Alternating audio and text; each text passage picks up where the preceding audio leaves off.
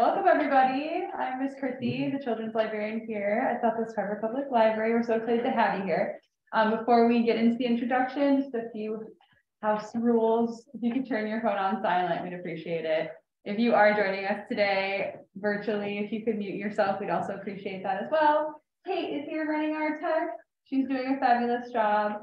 If you have questions and you're online at the end of the presentation, you can either pop them into the chat or you can voice it. You can unmute yourself at that time. Yeah, a little bit, sure, but I guess you'd be in the way. So we also have some really great programs coming up, so be sure to check our calendar. Thank you very much. If you have any kiddos that are interested in performing in a Polar Express extravaganza in December, we're doing a little play and we're welcoming them to be the performers for it. So tonight, without further ado, we're thrilled to host and introduce you to Dr. Stephen Ressel, who will be focusing today on the biology and ecology of amphibians and reptiles native to Maine, as well as tropical species. A professor of biology at the College of the Atlantic and former director of the Dorr Museum of Natural History, Dr. Ressel received his master's and PhD from the University of Vermont and University of Connecticut, respectively. He has conducted fieldwork in California, Panama, Costa Rica, and the Caribbean, and more recently, he has been involved with salamander research in Acadia National Park. So without further ado, please help me in giving a warm welcome to Dr. Stephen Ressel. Thank you. So here's that sort of stand kind of right here. Just actually a little bit closer to the right. So we have a little barrier between us. So let's keep on going. All right. Yeah. All right, perfect. Okay. All right. Don't trip. All right, I will. Actually, I'm just going to do this. Okay. What's that? We are a go. Perfect. All right, great. All right, well, thank you all for coming tonight. And for those of you who are out there in Zoom land, thank you for attending. And especially tonight when we're forecast to have snow tomorrow, it seems a little inappropriate or incongruous to have a talk tonight on amphibians and reptiles as we enter into winter. So I was thinking, like, how to start off this presentation tonight, and really, it's like I'm game to talk about amphibians and reptiles any time of the year because it just boils down to I enjoy them, and I have since I was a little kid. Tonight, I will highlight some of the species that are found here in the title of the talk is Northern New England. I'm using Maine as one of the states that's Northern New England. All right. As well as toward the end of the talk, highlighting a few species that are found in the tropics that are related to some of the species that we have here in Maine. And doing so by telling some stories about some of the species. I've decided not to go through the laundry list of all the species that we have here, but rather highlight some of them and tell you some stories that I find particularly interesting about some of these species, because it really speaks to how remarkably diverse the species that we do have here in Maine are when you take some time to go out and find them and learn about them. And, you know, I remember that when I interviewed for my job at College of the Atlantic I was going to say years, but decades ago, that you come, and I came in February, I think it was cold and snowy.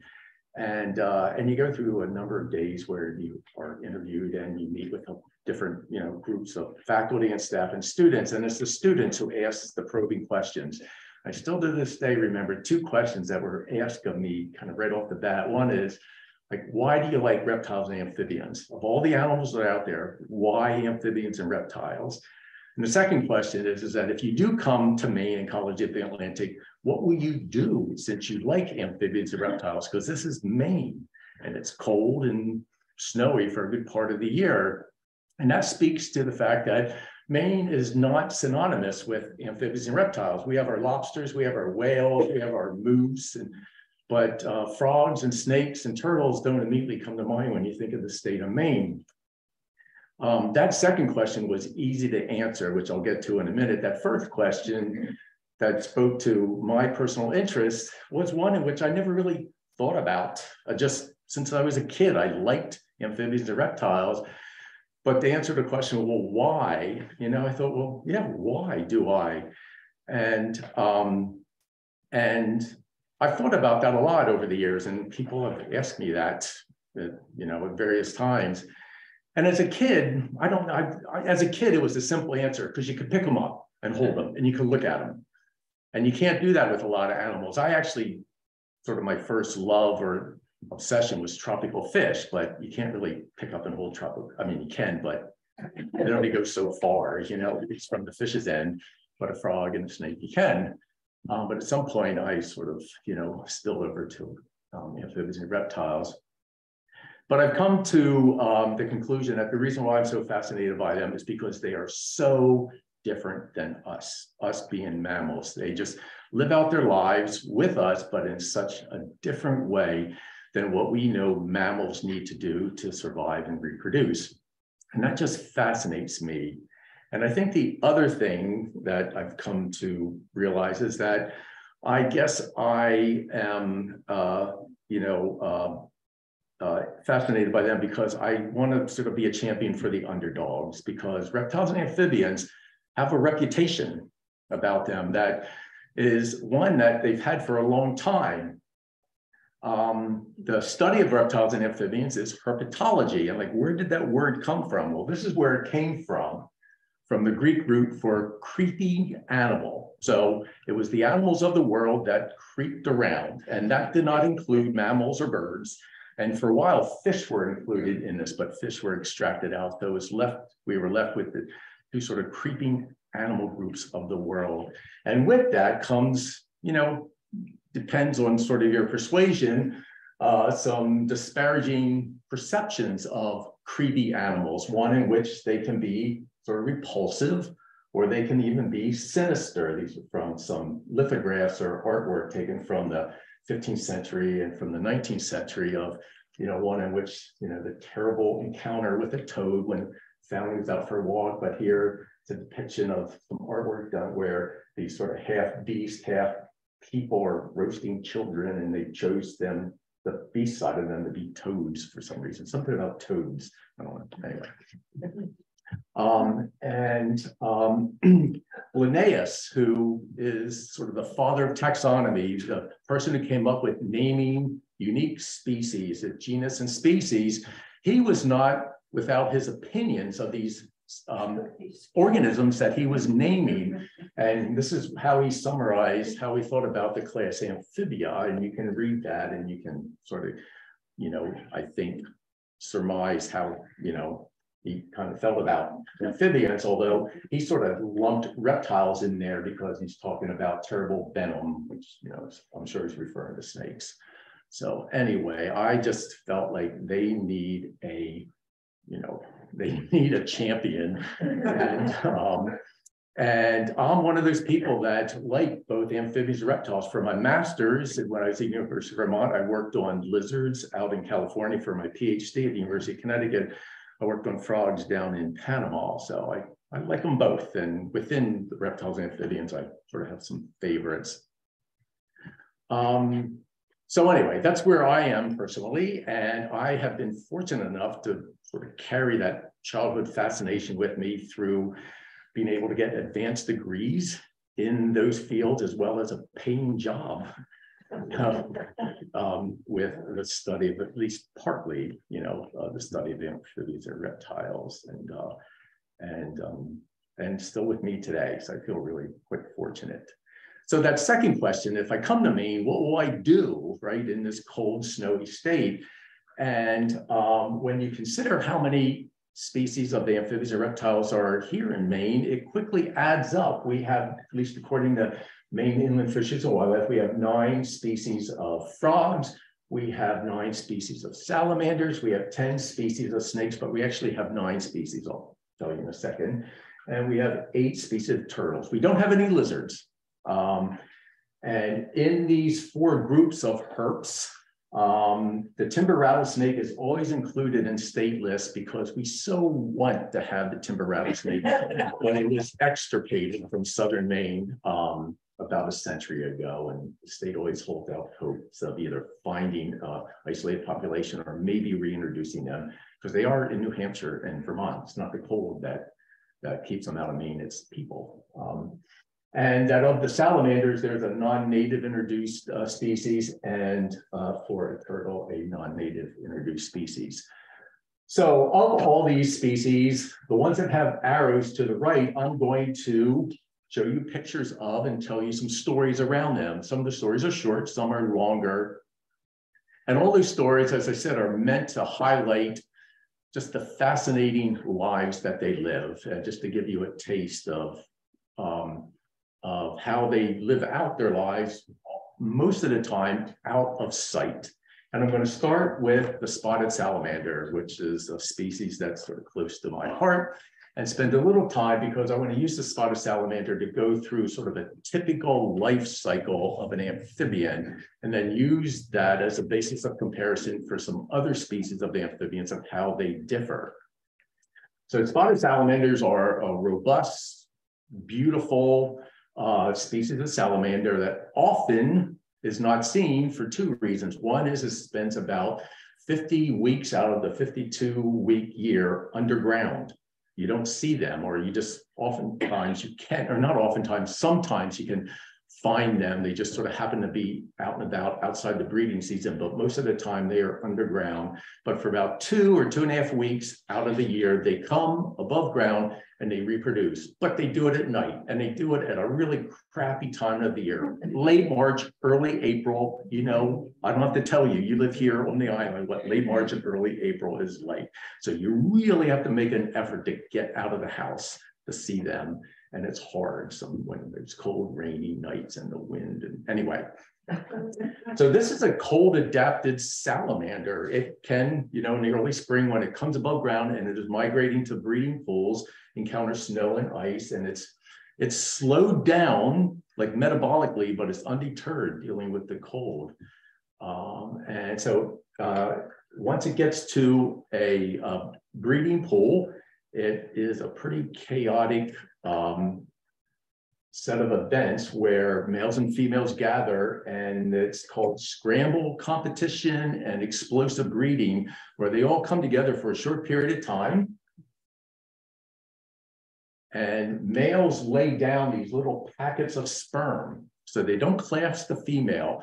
They will court a female. Then when they think they have her attention, they'll deposit these packets of sperm. And this is what they look like, this sort of gelatinous stalk, and then here's the sperm, and then the female will pick them up with the male not around, and then she will lay her eggs. And then the eggs develop after the adults have left. So there's no parental care. The eggs are on their own. You can see here they're newly laid eggs, and I'm supposed to use the pointer, but I guess my finger works. These are developing a little bit further along. And the embryos hatch out, and then we have these larval salamanders that have, unlike frog tadpoles, have 4 legs upon development with these big feathery gills. And then we'll go through a larval development in the water, and then we'll metamorphose, come on land, and mature into adults. And several years later, we'll start breeding. So typical amphibian lifestyle where the adults are on land, the reproduction happens in the water, the larval form is in the water, and the adult form is on land. Some of you who go out and see this big night in the spring will sometimes, I bet, see egg masses that have a greenish cast to them. The embryos are developing, and people can think, well, these are egg masses that are dying. They've been being invaded by scum or whatever. And they are non-viable, but it's actually the exact opposite. What you're seeing is symbiotic algae that is in each individual egg capsule that is there to, well, it's there.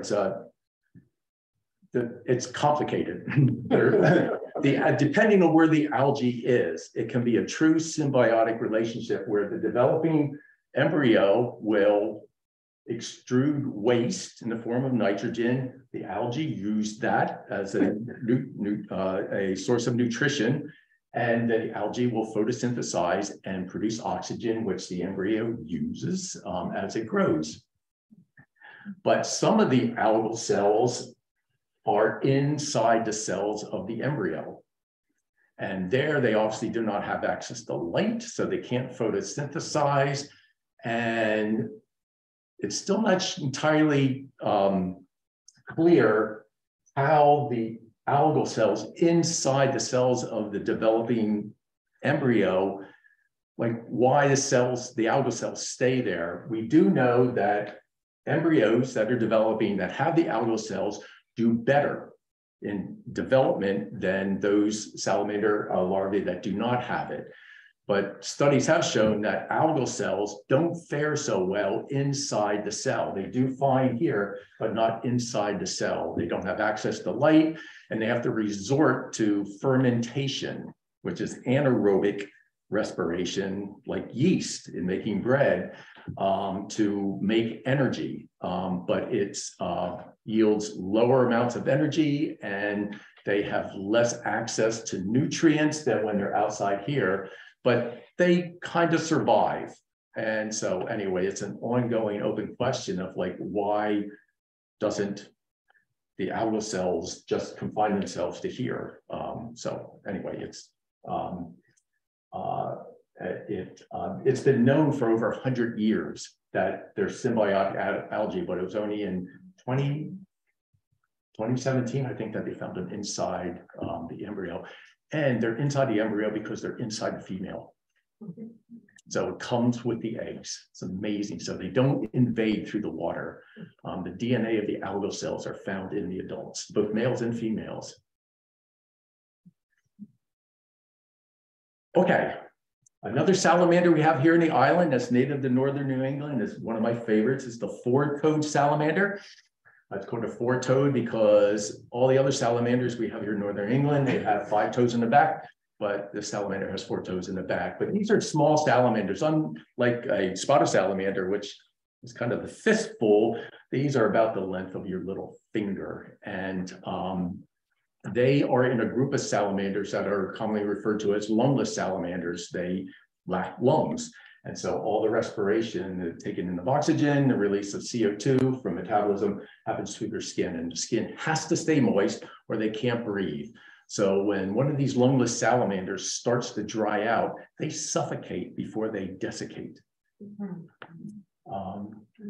These also migrate in a little bit later in the spring, and they make their way to sphagnum hummocks, to mounds of sphagnum, because that's where the females lay their eggs, in sphagnum up above the water, and the eggs develop into tadpoles. And when the tadpoles are at a certain stage, they hatch out and they make their way through the sphagnum into the water, and then they live out their larval stage and then go through metamorphosis. What's interesting is that the females can lay their eggs communally, and that the last female to deposit eggs in a certain section of sphagnum mounds will stay there and protect her and all the other eggs. And the question is how does the female know she's the last one? And there's also the question, a little salamander, how could they defend those eggs? You know, and so the thinking is maybe the defense is more in the form of keeping the eggs clean of mold. And they don't have to keep them moist because the sphagnum moss is going to stay moist. So anyway, that's also an open question. Here's another salamander that is a newt, although newts are salamanders. And this is the eastern newt, or the red-spotted newt, or on land, when you see this, we call it the red F. But red F is the eastern newt. It's the juvenile stage of the eastern newt. So in this case, the juvenile larval stage is on land, and the adult stage is in the water. So newts breed in the water. And let me just go through here. So these are bright orange, it can be bright red, and they're active during the day. They're diurnal, and I'm sure you have seen them. It has to be moist, oftentimes like after rain, you see them. walking around in the leaf litter. But they they're a salamander that doesn't stay hidden under cover of night or under cover of leaf litter, because the bright coloration is warning coloration. They're unlike some species of poison dart frogs. They would not kill you if you picked them up or if you ate them. You know, probably you would know that you ate it. So it's more unpalatable than it is toxic. But to predators, it's enough to deter them. And when they're threatened, they can display this characteristic behavior. It's called the Unken reflex, where they arch their back. And I think it's a way to sort of really advertise how bright they are to a predator that is still kind of finding out whether it's unpalatable or not. And this is posed because I was like getting to do that. So at some point, these red Fs, they stay on land. They can wander around land 1, 2, up to 6 years. And at some point, they return to water and they transform into sort of more greenish eastern newt or red spotted newt. That is their common name. And then they breed in water. Males and females will, males will court, they will amplex, and the female will lay eggs. The eggs will hatch out, the larval form will, the tadpoles will be in the water, or the larval newts will be in the water for a short period of time, and then they exit as red Fs. However, in some populations in Maine and throughout the range of eastern newts, sometimes the larval newts never exit as red Fs. They stay in the water and they retain their feathery gills, but they also sexually mature and they reproduce as sexually mature juveniles. It's called paedomorphosis, and it's known that that happens in other groups of animals. And the question is like, why do you see that in some populations, but in other populations, they exit and they sexually mature into adults? And in other cases, they say in, you know, at least part of their body in juvenile form. And again, that's kind of an open question, is why that, what may be driving that, whether it's genetics or whether it's ecological, that in some populations it's riskier to be on land than just staying in the water itself. But anyway, I find that really intriguing. All right, back to lungless salamanders, the ubiquitous red-backed salamander. It's the most common vertebrate in the northeastern United States. And common name, it's well-deserved, the red-backed salamander. However, there's also a lead phase red-backed salamander that lacks the red stripe. And on Mount Desert Island, we have one of the higher proportions of finding lead phase red-backed salamanders in other parts of Maine, even sort of nearby. You see a lot more of these than you do in other parts of Maine. As you can imagine, it's, you know, prompted questions like, why are some red-backed salamanders red-backed and others have this lead phase? And again, it's somewhat of an unresolved question. Some people think it may just be sort of genes, like in some populations, the genes for coding for redback is just, you know, more frequent than in other populations. But curiously, having a red stripe or not is also associated with a particular type of anti-predator behavior. So experimentally, some people have presented both lead phase redbacks and redback salamanders to garter snakes. And depending on whether they have the stripe or not, the behavior that is prompted by being exposed to a garter snake is different in the two phases. Redback salamanders that have the red stripe tend to stay put and arch their back, whereas lead phase redbacks flee. And the question, how do they know whether they have the red back or not to do that particular behavior or not? Is probably genetically linked.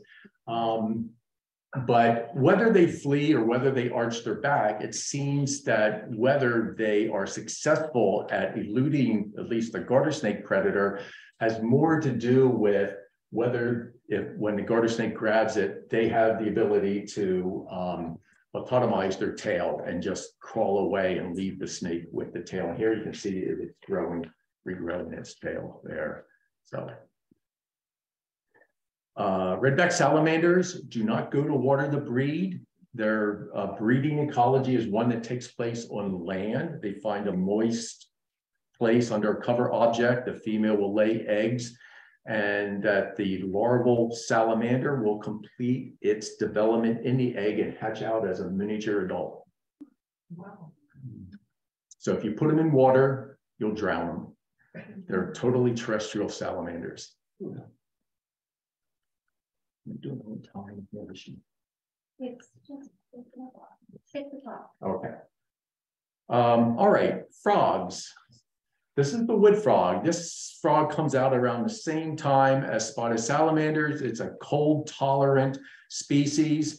Back to the questions that the students posed to me, like what would I do here? And, retaining my interest in amphibians. Wood frogs here in Maine are actually on the southern edge of their distribution. They get up into above the Arctic Circle. So they are a cold tolerant species. So much so that they have the capacity to freeze in the wintertime if temperatures drop below the freezing point of water, and they're in a hibernaculum on land. They don't go in water, they go under leaf litter, under some cover object. But if there isn't adequate snow insulation and temperatures drop, they allow their body water to freeze, and they can the body water can stay frozen for a certain period of time. And once temperatures raise, then they thaw out, and they will do it again if it drops. A number of years ago, I experimentally froze a wood frog. I read how to do that. And please don't do that when you find a wood frog and put it in your freezer to see it frozen and then see it thaw out, because you have to acclimate it like it's going through thaw acclimation. And then, but anyway, I experimentally did it, and I took it out of an environmental chamber up at the college. And here it is out of it. So you can see its eyes are sort of sunken and its skin is wrinkly because all the water is tied up as ice. And then over a period of 90 minutes, you can see that it slowly started to thaw out, that its sort of head became more erect. And you can see here it was gaining some sort of, control over its limbs. And then here it is with its eyes open. So it started at 2:30, at 4 o'clock, it was this, thawed out. Yeah.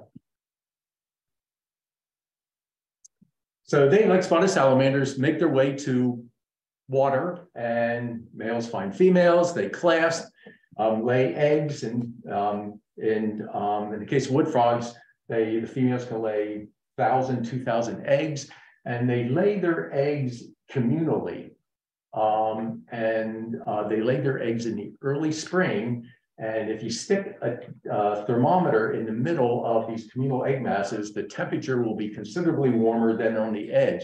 The eggs are jet black and they absorb sun during the day, and it heats up the gelatinous egg mass, which accelerates development. And they're doing this, we think, in the early spring before other species that would be in the water where they lay their eggs would be active, like fish or other potential predators. And usually that works, although they're not predator free, not so much from vertebrates, but oftentimes invertebrates. These are those predaceous diving bugs that are grabbing an adult wood frog and sucking it here.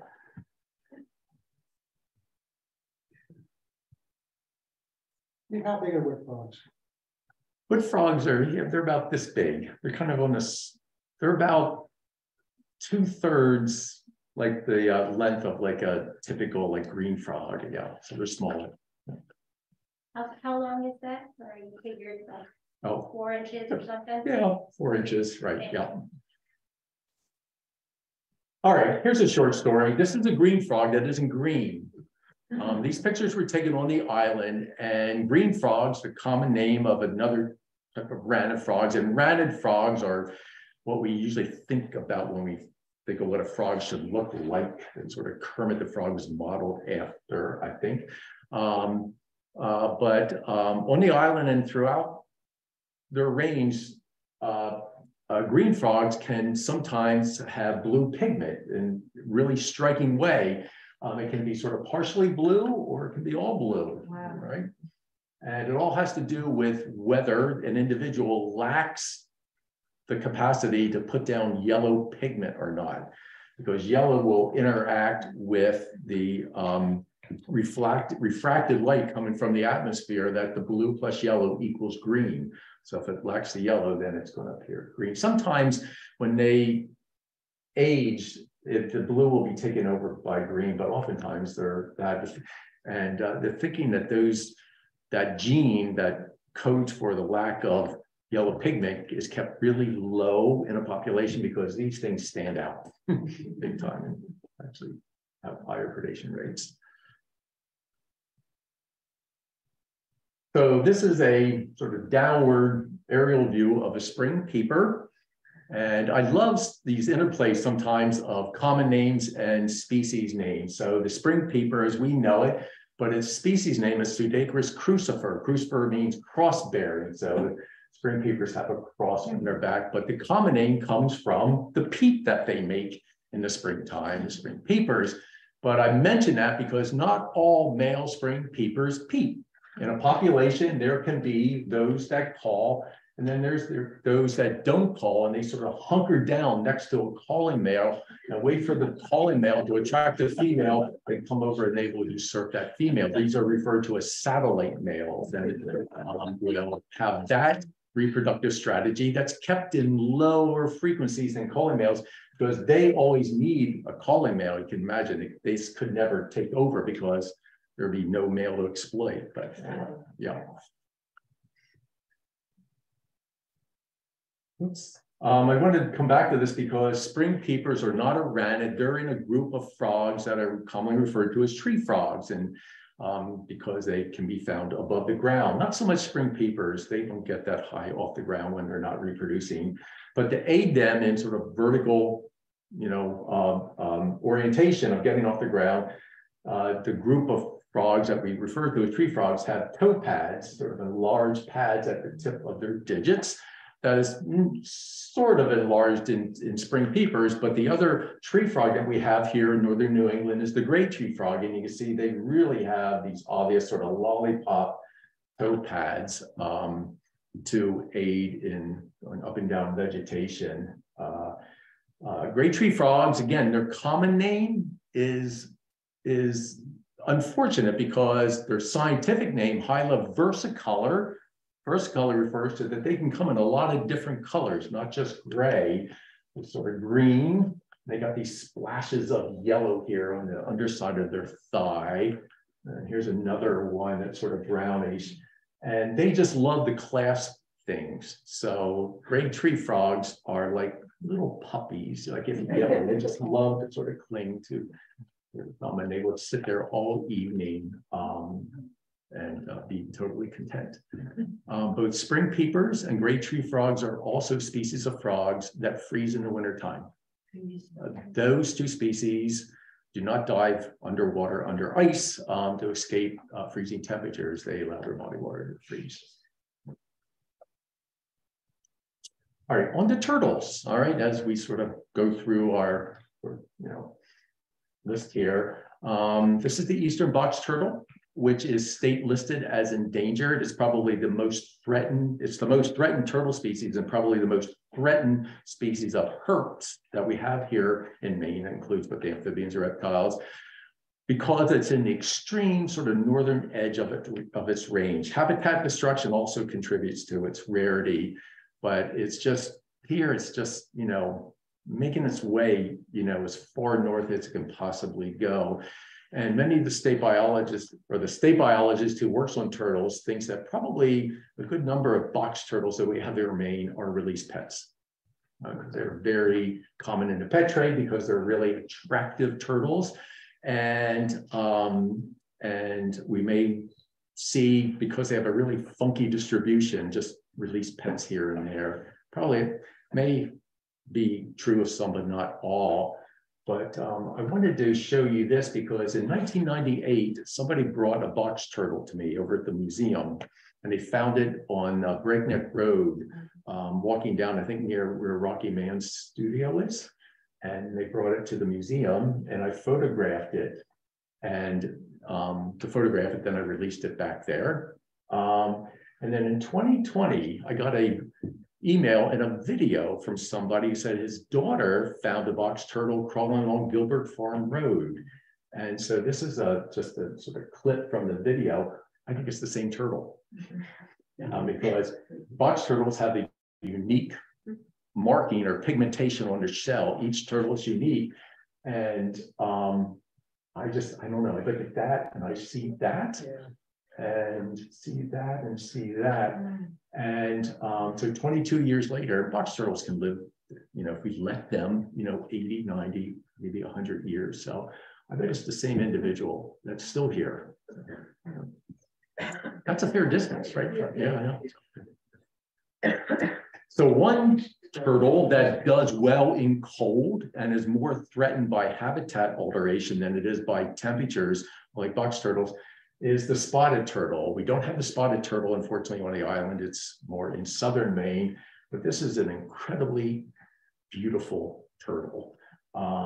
And so much so, it's highly sought after in the pet trade. What's curious about it is that when it comes out in the spring and it starts making its way to sort of the uplands to feed and to breed, it stops along the way in vernal pools where spotted salamanders are breeding. So where these are found, it's not unusual to see in vernal pools spotted salamanders that have a black background and yellow dots, and spotted turtles that have a black background and yellow dots in the same pool.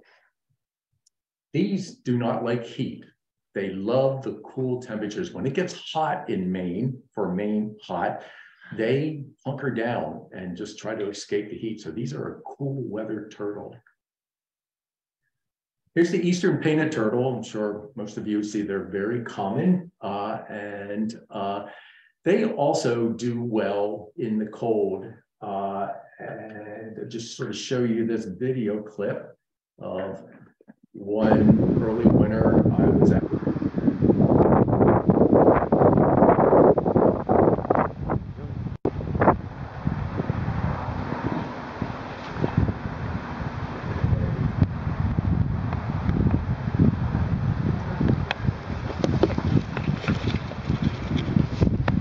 There used to be thought that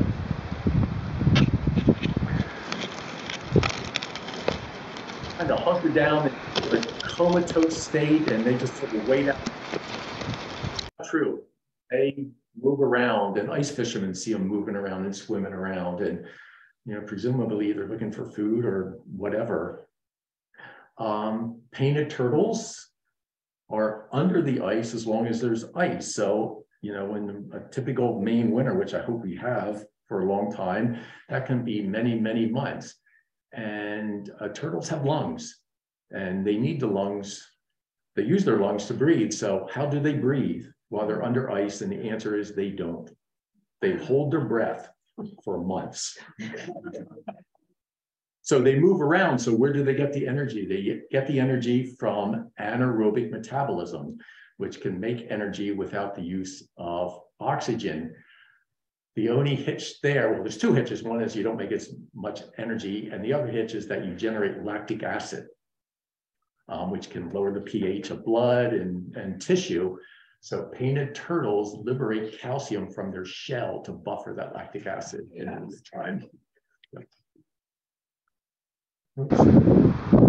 All right, from turtle to snapping turtles, which are also fairly common on the island. Snapping turtles have been around for a long time, 300 million plus years before the dinosaurs, and they sort of settled on this body plan of a shell and laying eggs and depositing the eggs and leaving and let the eggs, defend for themselves, and it's worked. And whether you live on land as a turtle, whether you are tied to fresh water to a certain degree, or even salt water, that's how you kind of live out your life. For a long time, females lay a lot of eggs on land and hope that some of the eggs make it. And snapping turtles, you know, sort of have a really prehistoric look to them. However, I'm here to argue that as hatchlings, they're pretty cute, just like all turtles. And I guess that's the point I want to make. You know, they do this. They're on land because they feel so vulnerable. They are so sort of, you know, made for being in the water. When they come on land, really only for the female to lay eggs. So when they feel so vulnerable that they, you know, snap.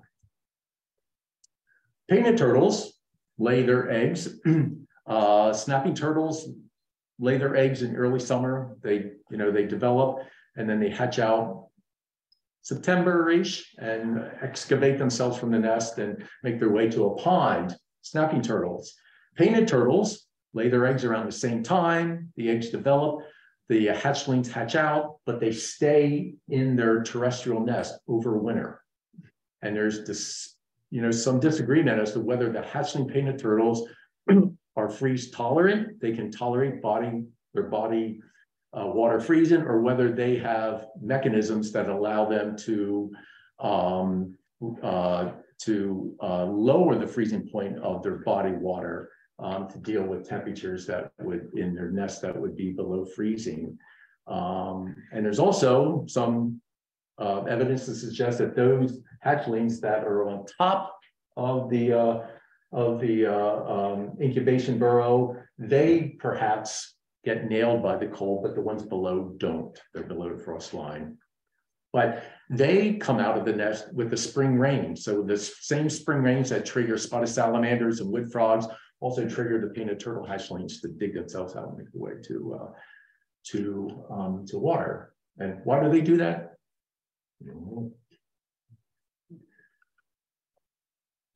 All right, snakes. Over the years, I'll confess that I have, I don't know, become more and more fascinated with snakes. I still like frogs, still like lizards, but I've become more and more fascinated with snakes. They just, because they're, you know, I was mentioning earlier how I find herps in general, you know, intriguing because they're so different than us. Is anything more different than us than a snake? They lack legs, it's just their whole sort of state of being of how they sense the world with their tongue. Just, you know, and becoming fascinated with snakes in Maine is a great state to do that in because we have no venomous snakes. And perhaps the most pugnacious snake that we have in Maine, although it's restricted to southern Maine, is the black racer. It gets long, you know, several feet long. It doesn't like to be picked up. And you know, can be snappy. It's beautiful, but all the other snakes lend themselves to close inspection. This is the eastern milk snake, a beautiful snake, isn't it? It's just gorgeous. We have here in the island, and the red-bellied snake is all these snakes. Eastern milk snake is one that I notice with climate change that you're seeing more and more in the island. They like heat. And so it needs to be a hot Maine summer to see them, you know, than just the really occasional sighting of a milk snake. And last summer we had a pretty warm summer, and both seeing them and also getting reports of people seeing them, because people see them and they think it's a rattlesnake, right? And when they feel threatened, they shake their tail, and if there's dry leaf litter nearby, it can sort of sound like a rattle. In the park, I know the park always gets reports of somebody seeing a rattlesnake on the carriage road. The red-bellied snake is one that is common, but you have to look for it. They like cover objects. And these are just, you know, diminutive, just beautiful, placid reptiles to admire. You don't see them like this. I posed it this way so you can see the red belly, that they don't contort their body like that. Another snake that has a gray or dark dorsal side, but then a contrasting sort of orange or orangish red ventral side is the ringneck snake. And they do contort their body because when they feel threatened, they hide their head and they coil the tip of their tail to sort of flash this contrasting color to a potential predator. We think probably to direct the attention of the predator, if it has color vision, away from the head. But for my money, the smooth green snake is just a drop-dead gorgeous snake that is found here in Maine. Very tropical looking. And Mount Desert Island has a robust population of smooth green snakes. They have a wide distribution across the United States, from the eastern seaboard out to the Rocky Mountains, but it's really disjunct.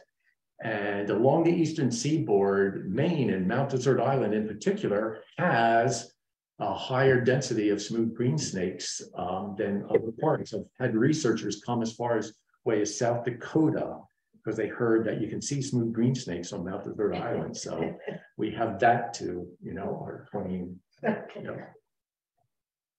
You often don't see them because they're often in green grass and they just sort of blend in. All the snakes that I showed you lay eggs except for the red belly snake. They give birth to live young. And they're not the only snake in Maine that does that. The banded water snake also gives birth to live young.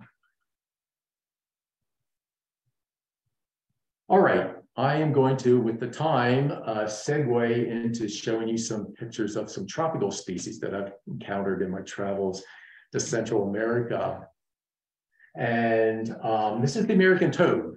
It's not a tropical species. We have this in Maine, but I'm starting out with this because toads in North America are very toad-like. They have warty skin that is prominent skin glands, and that's characteristic. That's how you tell whether a frog's a toad or not.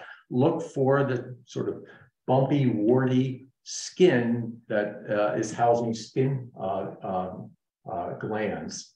This is the male calling. In the tropics, there are toads that are related to our American toads that don't look like this. This is a toad found in Central America. I shot this picture in Panama, where it has a much smoother skin. It has sort of remnants of the prominent parotoid gland right here. But this particular species has evolved to be one in which it sort of mimics leaf litter. So if you sort of view it from a different, this is all the same species. Some of them have this stripe, which may be, reminiscent of a leaf, like Maine vein, but are there camouflage, and they live in, they're diurnal, they're active during the day, and one could, I think, reasonably surmise that they it's all anti-predator to blend in with the leaf litter. This is a tree frog. Wow. That lives in the leaf litter in the tropics. You can see the prominent toe pads right there, but it also mimics dead leaves.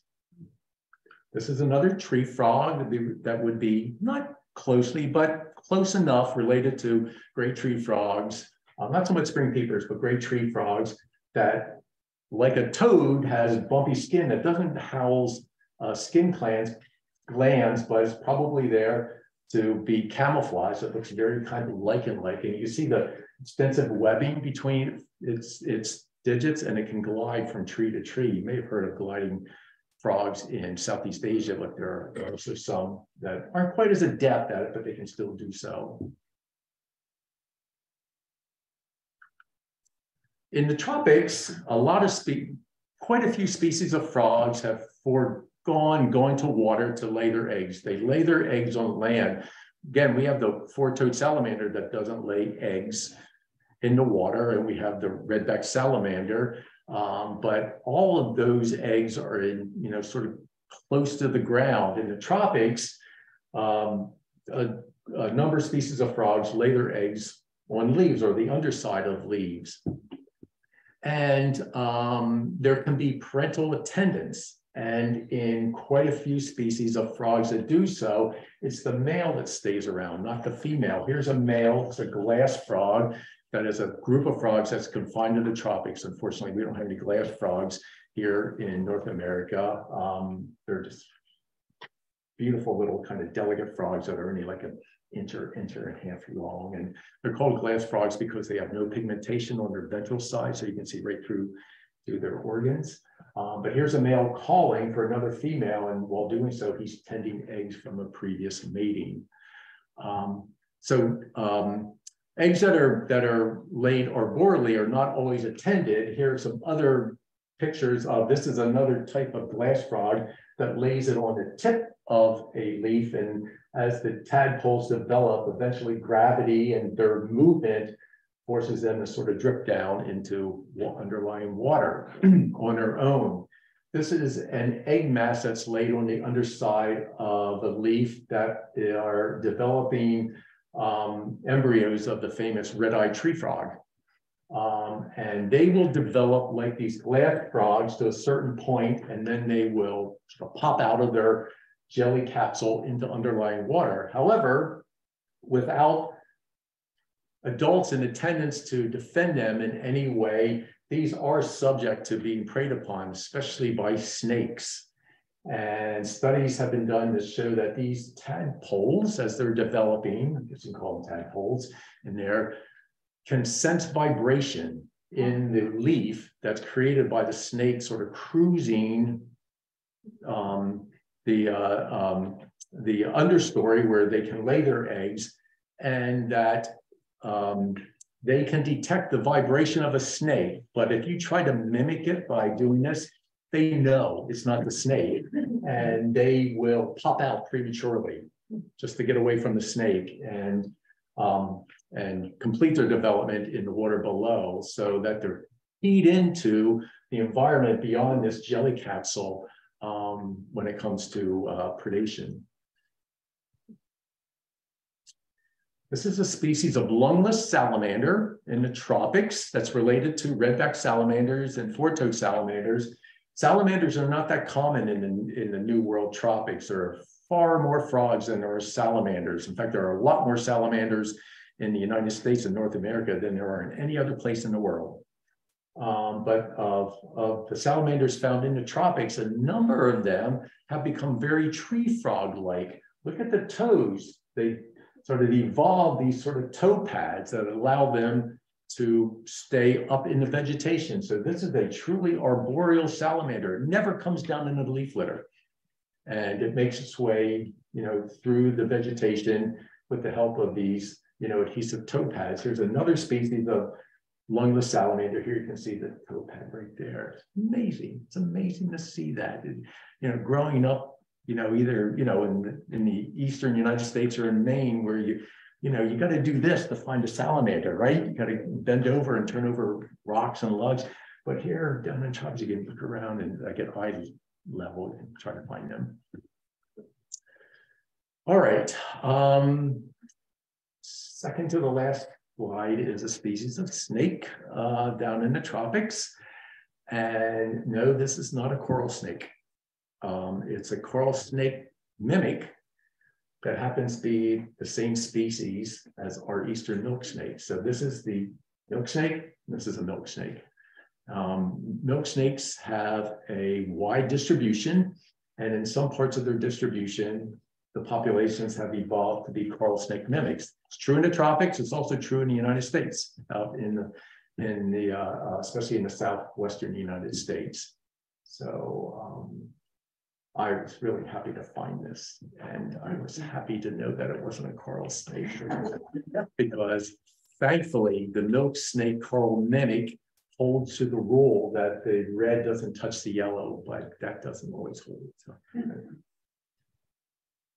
All right, getting towards 6:30, and I want to end by asking a question that's often asked of me, and that is, it's like, what's your favorite salad? What's your favorite amphibian or your favorite reptile? And I do have some favorites, but I got to tell you, after nearly 30 years of teaching, actually more than that, because I taught middle school and high school before I came to College of the Atlantic, my favorite amphibian or reptile are the ones that are in the hands of students. And I have thoroughly enjoy teaching herpetology, ecology of the Atlantic, and being able to teach other young adults and children about amphibians and reptiles. And just seeing their faces is just takes me back to my youth. That's what it does. So maybe it's self-serving, but hopefully not all self-serving. But just takes me back to my youth of just like seeing, that of everything that you could be potentially interested in today and consuming your time. If there are those who choose to, at some point focus on a spotted salamander, or frog, or even the egg masses of a spotted salamander, to learn about them, and maybe not even that much, but just appreciate them and know that they're out there, especially in a state of Maine where you got to sort of hunt, for them. That warms my heart. All right, with that, I would be glad to take any questions that you have about anything that I said or anything that I showed you, or really anything else. And thank you for your attention in the room and out there in Zoom land. So, yes. Okay. Good. How far on land would a snacking turtle go? Females not far from the water to lay their eggs.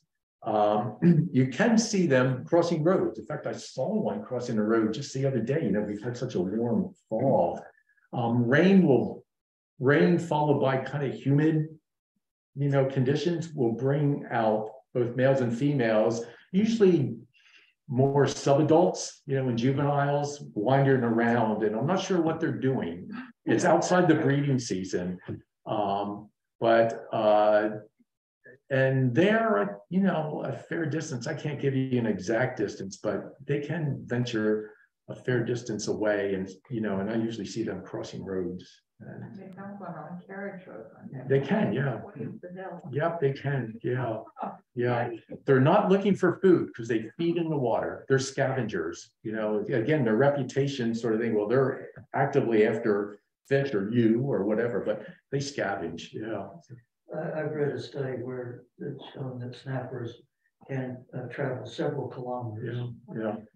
In some cases, that's going to hibernation. In other cases, it's females returning to traditional sites. Yeah.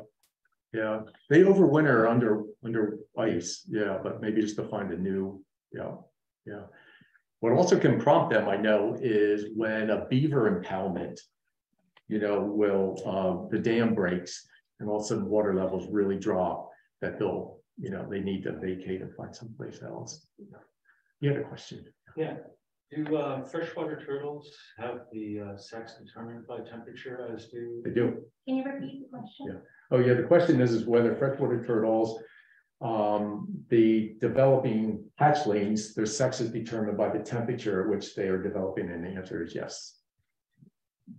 Thank you.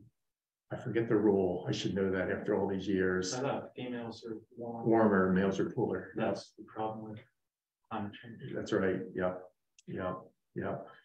I do know for certain marine turtles, we now know that there are some all-female beaches and all male beaches. When the milk snakes look so different, how do you know they're milk snakes? Milk snakes. The question is milk snakes can be so different in their appearance. How do we know that they're milk snakes? Molecular data. Yeah. And they can interbreed. Yep. We have one question from Carl Little early on. Carl Little, hi Carl. Yeah. He wanted to know, confirm, yes, Domier, and then is this Bosch? Yes. Okay. Yes. Excellent. That's a Carl Little question. And we also have a question, where do pet stores get their toads in from? Interesting. I just recently agreed to volunteer to be part of a state review board to determine what species of amphibians and reptiles, and really anything else, is allowed in the state of Maine or not. And I just had my second meeting just yesterday, so I'm learning, and it's a rigorous process. And the answer is that that pet stores are not allowed to sell any native species. So they're all non-native, and the determination is whether those non-native species, the source of them are captive bred and not wild caught, and if they would escape or be purposely released in Maine, would they survive or not? So the one species of turtle that I starred is the red-eared slider. The red-eared slider, you've probably heard about how imperiled turtles are around the world, and it's true, but the red-eared slider is perhaps maybe the most invasive species, not of turtles, but could be like one of the most invasive species of animals in the world. It is found worldwide. Wow. It was popular in the pet trade, and I think maybe for food in some areas, and just people release them. They're very adaptable. They're everywhere. They truly are around the world. Two questions. Do we have any bog turtles? No, we don't. And no. How about wood turtles? We have wood turtles, yes. And again, since you mentioned wood turtles are another cold tolerant species that we don't have any here on the island, but if you want to see wood turtles, go up to the St. John's watershed up in the county, Aroostook County, and that's where they're most numerous that I know of. Yeah. And you said there's no bog. Can you repeat that? No bog? No bog turtles. Okay. Yeah. Yes. One of my students did a little research on looking at like warming water and how quickly like tadpoles develop. Yep. And I'm thinking about vernal pools and the climate change there. Do they develop quicker when it gets warmer? They do. And like, is there a tipping point where like it's too fast? No, the tipping point is whether it would warm up enough without any rain that the vernal pools, the water would evaporate before that they can get out. And allow enough developmental time, even with warming water, that they reach the point where they have metamorphosed, absorb their gills, and are ready to go and land. But they can speed that up if it's warmer? To a point. The toads are notorious for being indiscriminate where they lay their eggs, and oftentimes they'll lay them in roadside ditches, or even like a tire rut, that fills with water, and they'll lay their eggs there. And even without implicating climate change, the water evaporates and all the eggs die, or the tadpoles, they just die. And so it can accelerate to a certain point, but water can evaporate. And the thinking is that especially early breeding species like spotted salamanders and wood frogs, that they're gambling, that they breed in vernal pools early in the spring because they lack predators, but that the vernal pool will be around long enough for their larval, either frog or salamander, to be able to complete metamorphosis. Doesn't always happen. Yes. I opened my outdoor cellar door once, and a ringneck snake fell down in front of me. Lucky you. Yeah. So I was horrified. It looked like a streak of lightning, like it was all angled. And I was looking at it thinking, oh, I killed it in the door. And all of a sudden, it's like it melted in front of my eyes and turned back into a snake like that. Yeah, they can contort their body. Yeah, I showed that picture of just the tip of the tail, but that coil can be quite extensive. Yeah. Quite surprising. Ringneck snakes, by the way, from the eastern seaboard to the coast of California, they have a really wide distribution, and they seem to get redder as they go east to west. We tend to have sort of pumpkin colored, ventral sides for our ringneck snakes, but they get redder and redder, and they're bright red out in California. Yeah. When I went to bring my plants in this fall, I stuck my hand down into a pot that had been on the front porch. What'd you find? Up off the ground, and there was a little thing in there moving around. And when I investigated, it seemed to be a spring peeper, a little brown frog with an X on its back. And I just wondered what the heck he was doing in there with the woods all around. He ends up on my front porch. Was it moist? Yeah. There, that's your answer. Just quickly, for the folks who didn't get this earlier on, could you tell us what the stars are for? Yes, the black star next to the timber rattlesnake is to denote that it's extirpated from the state. We don't have it, but it's always state listed as we had it once, and just, you know.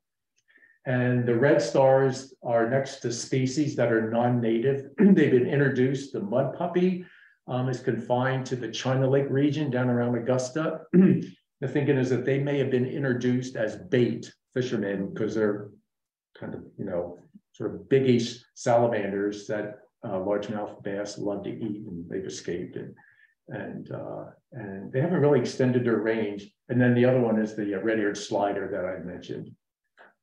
The pond slider. That's right, yeah.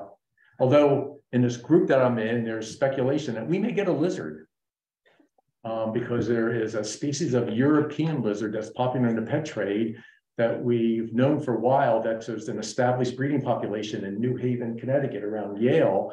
And I just found out that there's an established population in Fenway Park in Boston. So they're cold tolerant because they're found kind of in Northern Europe. So we may get our lizard in Portland someday. Yes. What were the arrows? Those are arrows all had to do with species that I was highlighting in my talk tonight. Yeah. Question, Jesse behind the mask. I know from personal experience that when handled, oftentimes garter snakes will secrete a really nasty smelling liquid. I wanted to know what's going on there anatomically, and if any other snakes in the region will do that. All the snakes do that. Even our, you know, beautiful ringneck snakes and red-bellied snakes. The question is, picking up a garter snake, they can extrude a smelly liquid from their vent. And what's that all about? And what that all about is that you picked up a garter snake and you're scaring the hell out of it, and it wants to get away. And it's an anti-predator strategy, is to emit that cloacal secretion. So both amphibians and reptiles, being non-mammals, they have a cloaca, which is a common vent for everything to empty into it. Their urinary, their reproductive, and their, you know, sort of their gastrointestinal tract all empty into the same cavity and vent. So it's just smearing everything on you. The cloaca, it's, I think it's Greek or Latin for sewer. It is, yeah. If you go to Rome, you can see the Cloaca Maxima, the main sewer of Rome. Yes. The focus of your research within Acadia? For a while, it was, I was working on redback salamanders, and it was, and it focused on establishing densities, because there was a study done in New Hampshire that determined that redback salamanders, I think I mentioned in passing, is the most numerous vertebrate in northeastern deciduous forest, the most numerous carnivore, all right, in terms of living biomass. And when I came to College of Atlantic in the early 90s, and you know, with Acadia National Park being right next door, and talking to wildlife biologists, I was asking them about their herps, and you know, no commentary on Acadia National Park, but they didn't know a whole lot about them because of what I was telling you about their sort of image problem, I think, or just where they could get research money. So they were open to any research on any species of amphibian or reptile. And for a while, I was with students doing a study where I put out cover boards. You cut a piece of wood to a certain dimensions and you lay them out and you track redback salamanders because they think it's fallen logs or whatever. And anyway, we're doing density studies in different parts of the park to see what kind of numbers that we had. And more recently, although recently is about the last 7 years, I've been studying a population of spotted salamanders that breed next to the ocean. And the question is how can they deal with the salt that's getting into their breeding pools? So that's been fascinating. And I can't answer that question because I'm not sure how they deal with the salt. I'm still working on that. But they can be exposed to salt. We get a stormy spring, and but it's curious. They just, it's not thought that really any amphibian can deal with salt just because they have that permeable skin, but they might, which would actually bode well for rising sea levels if, there is the crab-eating frog. There is. Southeast Yep. Asia, and they balance the challenge by raising urea to counteract the salinity of the ocean. It used to be that there was a crab-eating frog and there was a species of toad that was salt tolerant.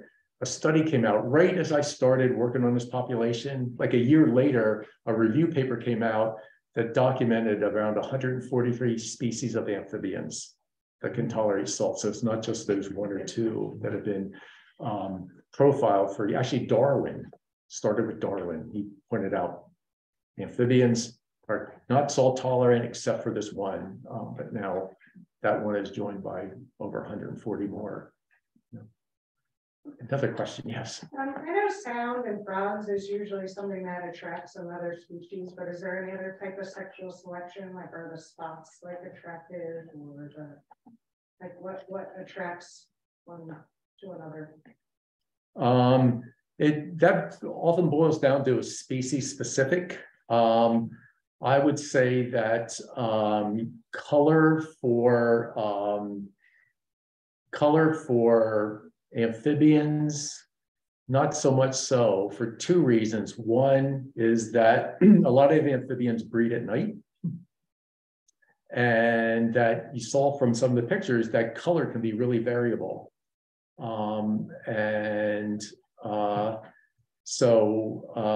In frogs, it's acoustic communication, males calling the females.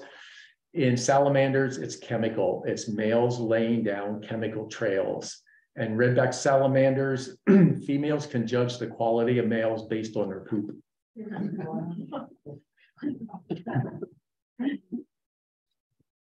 So, take that for whatever that's worth.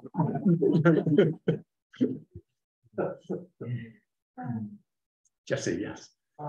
So how when you're out with students handling amphibians, how do you handle them so they remain healthy and intact? How do you handle them? How do you handle, right? That's what hooked me as a kid. But I'm fully aware that picking up an animal is, could potentially stress them out. And for one thing is that you keep your hands free of chemicals and you keep your hands moist. For frogs, especially bigger frogs like bullfrogs and green frogs and even wood frogs, you hold them by their thighs, you immobilize them. And that way they, the frogs can't move and potentially hurt themselves by trying to jump away. And although it looks, like, I don't know, looks a little, aggressive, that's the best way to look them. Salamanders, you just sort of cup your hands. So I think in terms of like keeping the animal safe, it being an amphibian, I think, chemical-free hands and, keeping your hands moist is the way to go. There is the question of the animal could still be stressed. And I've had numerous talks with many herpetologists, especially those that are focused more on teaching than research, of like the balance there. If you want to hook people, they have to get to know the animal. And as I said, amphibians and reptiles lend themselves to being held. And so what do you do there? And it's unanimous among herpetologists that I highly respect is that you hold them. that seals the deal, for anybody that's on the fence, when you can like just have this incredible animal and acknowledge that, yes, that probably the animal is stressed. But that prompted me to try to find out as much as I could about stress levels in amphibians, especially doing work in the park. I have to apply for permits, and I have to provide a rationale if I'm going to hold the animal of how I am going to do that with minimizing or, totally preventing any injury or stress. And the bottom line is I can't say that I will never stress the animal out, because studies, and the only way to quantify that in an amphibian is to draw blood and measure stress hormone levels.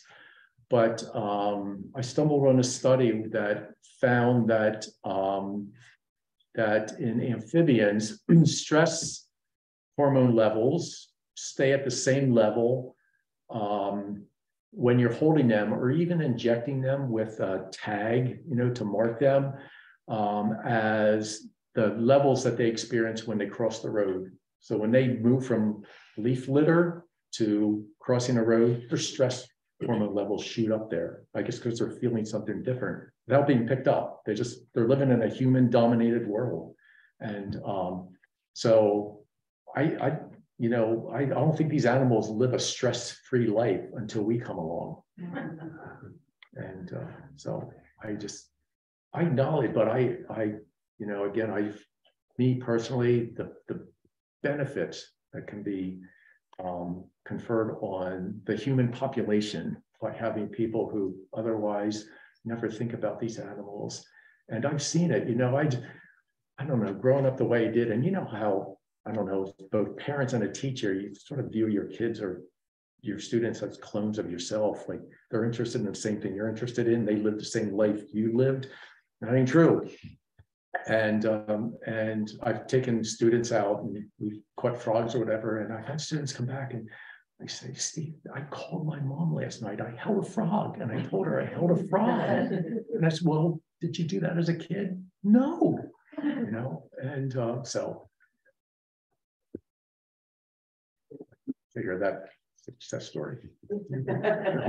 Thank you so much. Thank you